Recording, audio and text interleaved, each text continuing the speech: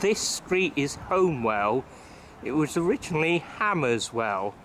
Hammer, H-A-M-A, was a man.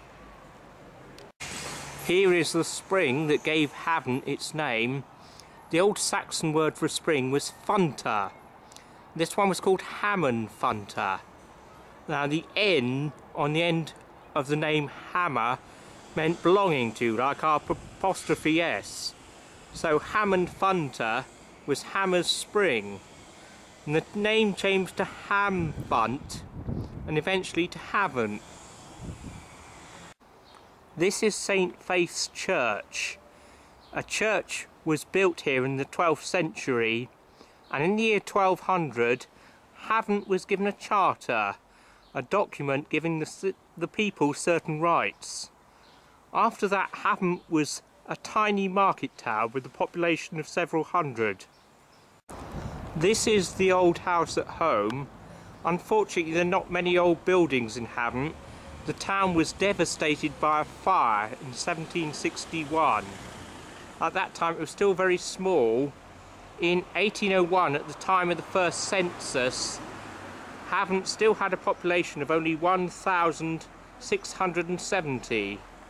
Railway station. The railway reached Havant in 1847.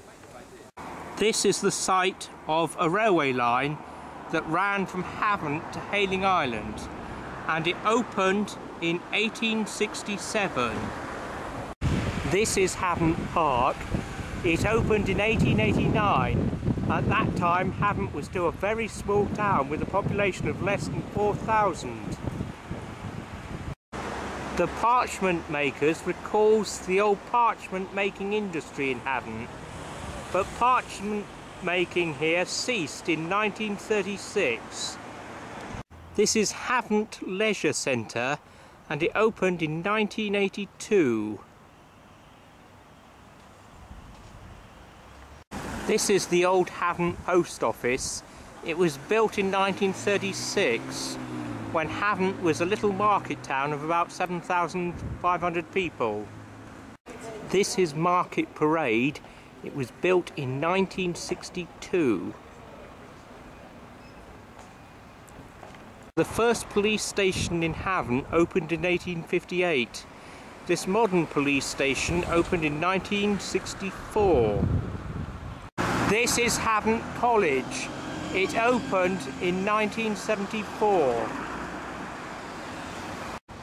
This is the Meridian Centre in Havant, which opened in 1991.